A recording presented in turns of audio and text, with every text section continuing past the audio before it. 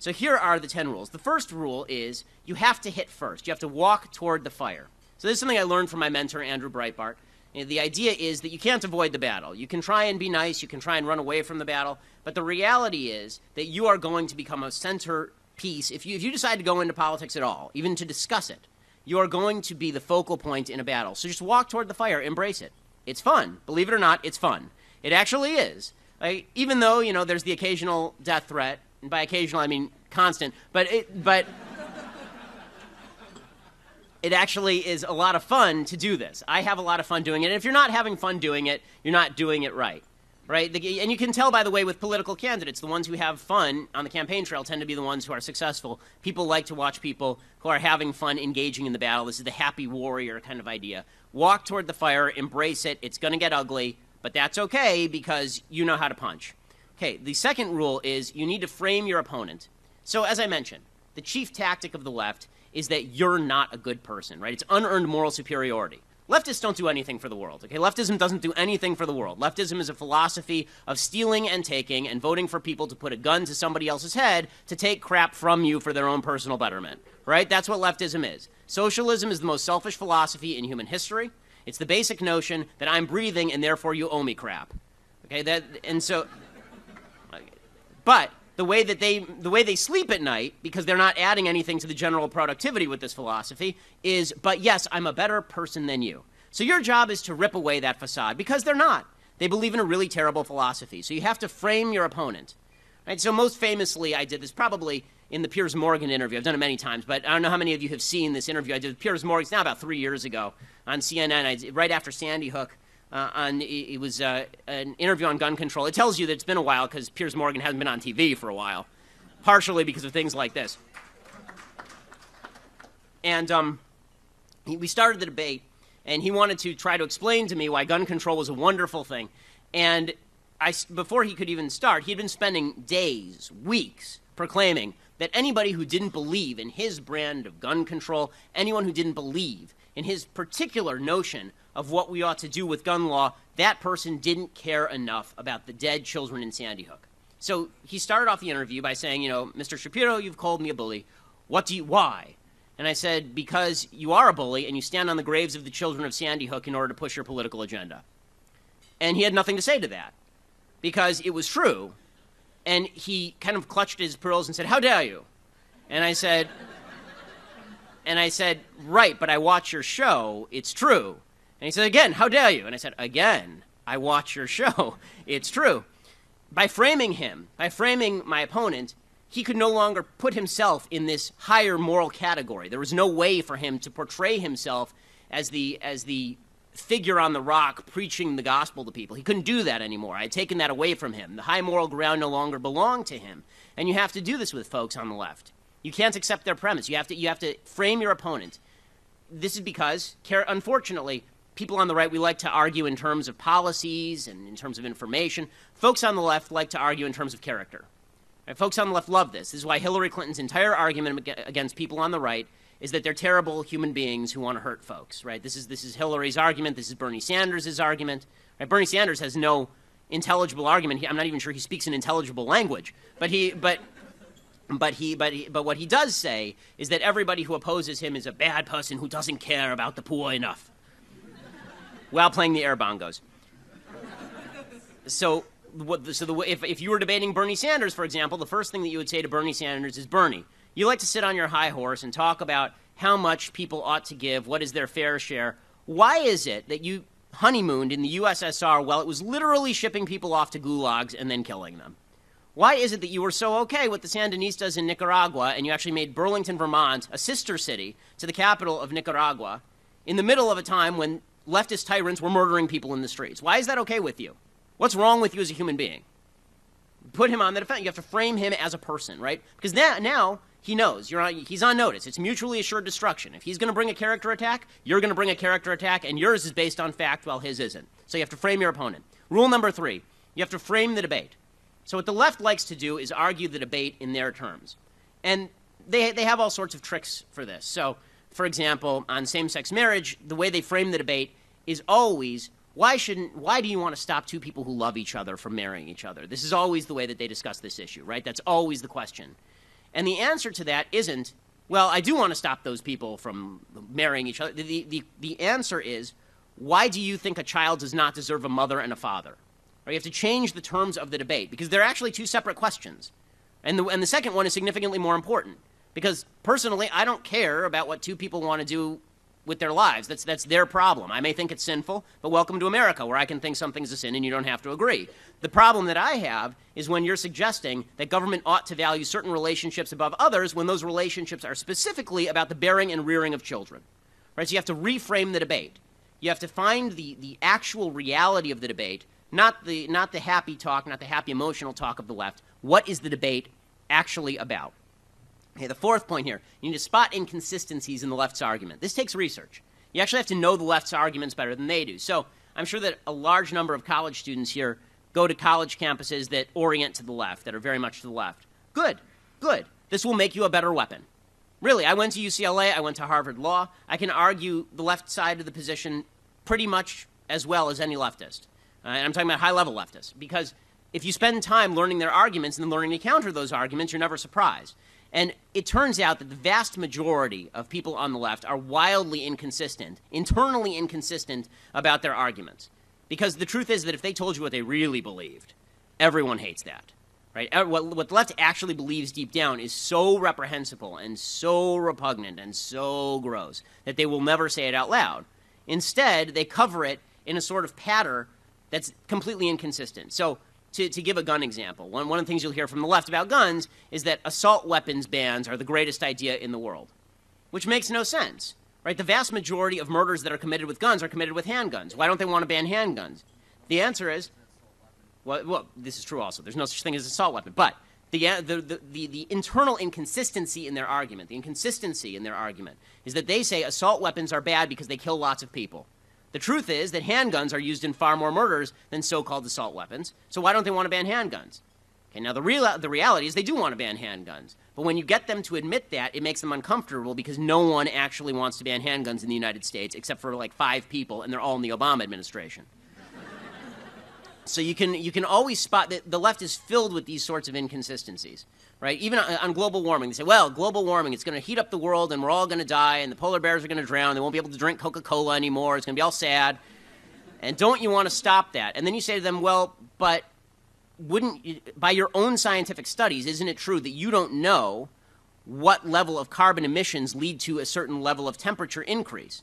So given that, according to your own studies, we could dramatically decrease the amount of carbon we're putting into the atmosphere, and we'll still increase the temperature. The amount of the temperature increase will still happen according to your own models because that carbon's already in the atmosphere. There's no way to stop that. And they have no answer for that because it's internally inconsistent, because the real agenda for global warming is a giant economic leveling and taking down of Western economies in favor of less developed economies, because essentially the people pushing this are economic Marxists. Okay, fifth point. You have to force the left to answer questions. You may notice that I'm slightly aggressive in my style. There's a reason for this. This is because if you're on the defensive, you're losing. Right? There's no such thing as playing defense in politics. You're on the offensive all the time. You're forcing them to answer questions. The left loves nothing better than to just grill you as though you're a defendant on the stand. But the truth is you don't have to defend yourself against their attacks. They need to defend themselves against your attacks. So anytime you're asked a question, you should think, okay, how can I flip this so that I'm asking them a question, so I'm putting them on the defensive, right? Any of these inconsistencies is a good example of doing that. You can put them on the defensive and force them to answer questions. Leftists hate answering questions because it makes them think, and thinking is not their strong suit. Feeling is their strong suit. So if you get them away from feeling, which you did with the character argument at the beginning, and now they have to think, which is what you're trying to make them do now, they get all confused, and then they sort of start crying, and it gets all awkward, and then you have to apologize because you ruined the dinner party, but it was fun anyway. Okay. The sixth point here is not getting distracted. So you'll notice when you're in debate with folks on the left, they always have a red herring. It's amazing. I've been giving this particular speech, I've been giving for probably 5 years at YAF, and they're still using the same red herring. They still use it, right? It's the only one that they have. Right, so you're talking about Barack Obama's foreign policy is terrible. It's just terrible. The world's on fire. He's been feckless. He's incentivized all of America's enemies to become more powerful and more anti-American. People are dying all over the world because of President Obama's foreign policies.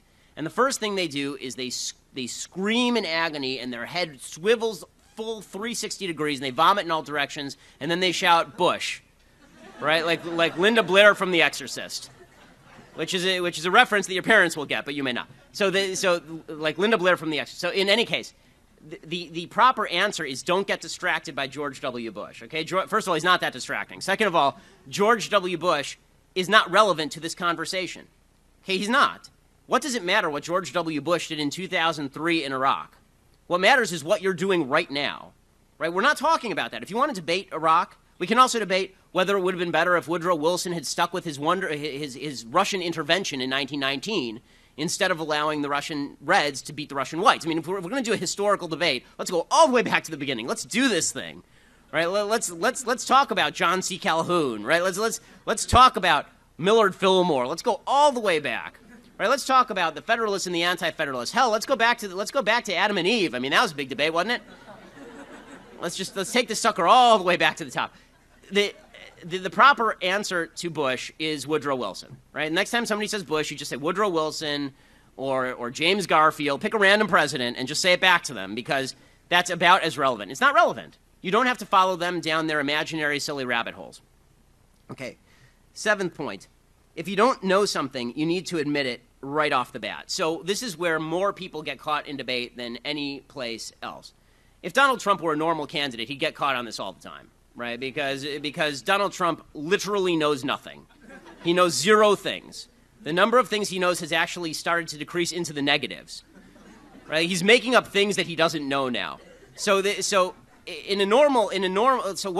gaffes that Donald Trump had, he was being interviewed by Hugh Hewitt. And Hugh Hewitt asked him about the nuclear triad. And Donald Trump didn't know what the nuclear triad was. Okay, fair enough. Just say, look, Hugh, I'm not an expert on the nuclear triad. Maybe I'll make you my defense secretary. Right? That would actually be a decent answer.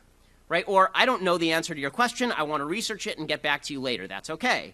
What you probably shouldn't do is do the things that Trump does, which are, by the way, are not going to fly in a general election.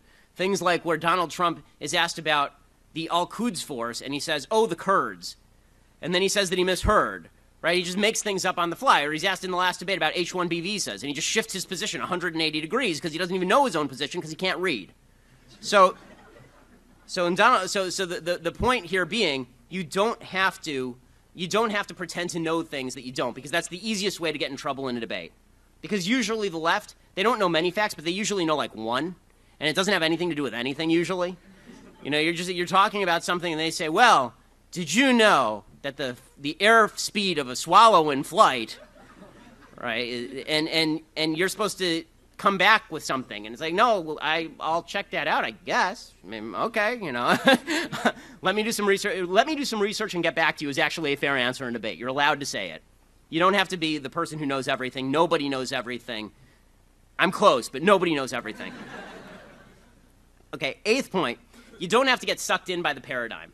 So it turns out that you're arguing your own beliefs and your own positions. That means you don't have to defend anybody else's beliefs and positions if you don't believe them. This is actually, I think, a great danger in American politics, is that people feel the necessity to defend positions they don't like and don't hold just because it's our guy. So, for example, everybody likes Ronald Reagan. Ronald Reagan's great. Okay, we're all agreed, right? Ronald Reagan's terrific. Okay. Ronald Reagan did stuff that was not great. Ronald Reagan, for example, passed amnesty, right? Not a great thing. Thing we all agree at this point, not a wonderful thing. Ronald Reagan was working with a Congress that raised spending. Not a wonderful thing. Ronald Reagan acknowledged he made mistakes. Ronald Reagan, when he was running for president, acknowledged the biggest mistake he made was in this state when he made abortion more available. Right? People make mistakes. That's okay. And you're allowed to say, I disagree with that position. You're allowed to say, you know what, that's just not something. We can argue this, but honestly, it's not a position I hold passionately. You don't have to be sucked in by the paradigm. So if somebody says to you, well, you know, that's not what Bush says. Okay, so what? If you don't agree with Bush, you don't agree with Bush. He's not God, right? There's only one of them. So there's no reason why you have to follow or idolize a politician to the extent that you're going to shift your own positions based on idolatry of a politician. 9th point. It's actually kind of fun once in a while to let the other side have meaningless victories. This makes you look moderate, which is the left's favorite thing. So one of the things that you can do with the left is they like to play these linguistic games. So, for example, immigration reform. Right? The whole purpose of the immigration reform discussion is to make you sound like you hate Mexicans. Right? That's the whole point of the immigration discussion as far as the left is concerned. Donald Trump makes it easy for them to make this argument, which is one of the problems I have with Trump. When they say, immigration reform, and you say, they say, are you for immigration reform? And you say no, then they say, you hate Mexicans, right? That's always the next line. It's on page 42 of the handbook. The proper answer to are you for immigration reform is sure, I'd love immigration reform. Now, what specifically are you talking about? Right? So for a second, they think you're agreeing with them. And then it turns out you're not because you're actually asking them to define terms. What the left likes to do is they like to pick terms that sound really nice. They happy-dappy-do, great terms that just sound great to everybody. Right? Aren't you for hope and change? And you say, no, I'm for despair and rage. Right? That actually is my campaign platform. But what you actually should do if somebody says, are you for hope and change, is you say, sure, I like hope, I like change. What the hell are you talking about? Right? Because what that means is that you're not dismissing them out of hand. You're asking them for clarification, and then they're in trouble because they don't think, again, in terms of what's under the surface. They just think in terms of these kind of broad terms, and this is the trick that they play. It's actually a brilliant trick. One of the things that they do is they pick terms they know 100% of people like, and then they redefine those terms to mean something that pretty much 0% of people like. Right? Everybody likes hope. Everybody loves change. Not that many people are fond of a sagging economy and a flaccid foreign policy. Right? It turns out not that, but that's what he means by hope and change. But if you say, no, I oppose your hope and change agenda, the hopey-changey thing, as Sarah Palin liked to say, right? If you say that, then they say, well, that's because you're a bad person, right? It always goes back to that original argument. Always reverse, right? You say you're against hope and change, it's because you're Eeyore. You're just terrible. Right? Okay. Final and tenth kind of point in arguing with the left, and that is body language actually matters when you're arguing with the left. Whoever gets angry first loses. That's the general rule of debate. Unless, again, Donald Trump violates every rule of debate. But aside from Donald Trump, assume you're not Donald Trump and you're not one of the world's most famous men before you start debating someone. Assume that you're just a normal human with a normal IQ, and you're asked to debate somebody. Well, then you should utilize good body language. So the Democrats are great at this, actually. They actually train in body language. Obama did, Clinton did. They had people who actually taught them specific body language moves. So Clinton, who's probably even better than Obama at body language, Clinton was very famous for doing this motion with his hand, right? When he's driving home a point, it's this, the elevator button push, right? He goes forward like this because if he goes like that, he's lecturing you. And if he goes like this, he's a fascist. But if he goes like this, right, then he's just gently prodding you. He's gently encouraging you. Like, seriously, these things actually matter, right? If I'm smiling when I make this speech, this is a very different speech than if I'm raging at you, right? These things make a difference. Body language, imagery, these things matter, right? In 2008, some of you, I think, are old enough to remember 2008. In 2008, if you can recall the conventions, Barack Obama descended from the clouds, a la Leni Riefenstahl, onto a stage with Greek pantheons behind him, and the trumpets blared, and Zeus crowned him king god, and it was amazing in front of 60,000 people, and it was just unbelievable. And then John McCain toddled onto a stage, holding a microphone between his hands, and he has physical infirmities because of his time being tortured, because he's an American hero. He's not a community organizer who's never done anything. And so he toddles, but for whatever reason, he toddles onto the stage, and he looks like John McCain, right? There's no way to change that. He looks like John McCain.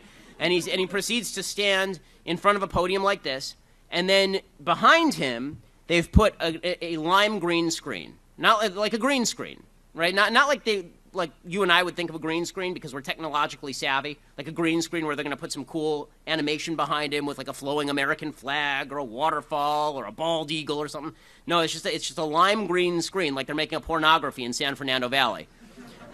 And then he proceeds to speak, and nobody hears a word he says because the imagery matters. There's a difference between the God King being crowned and a little old man speaking in somebody's basement.